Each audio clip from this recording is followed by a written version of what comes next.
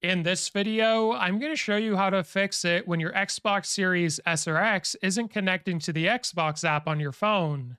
So the first thing you want to do is go into your Xbox and go to the settings cogwheel in the top right corner. Then we're going to scroll down to devices and connections and we're going to select remote features.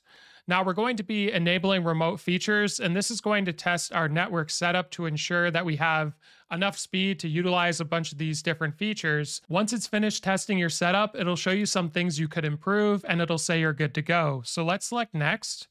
Then we're going to be closing this out. And now we're going to be going to Xbox app preferences. Now you want to ensure for the Xbox app that it isn't on don't allow the Xbox app to connect.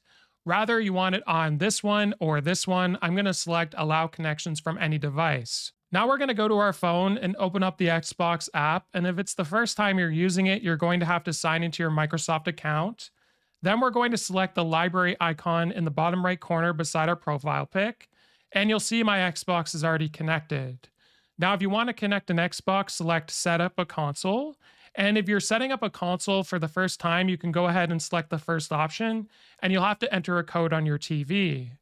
Now, if this console has already been set up, so you've used it, let's go back to library, set up a console, and then go to add an existing console. And then you just have to follow through next and a couple of different options, and it'll show that we already have remote features enabled, and it'll just take a second for us to connect to the console. But since I already am connected, it's not going to allow me to do that.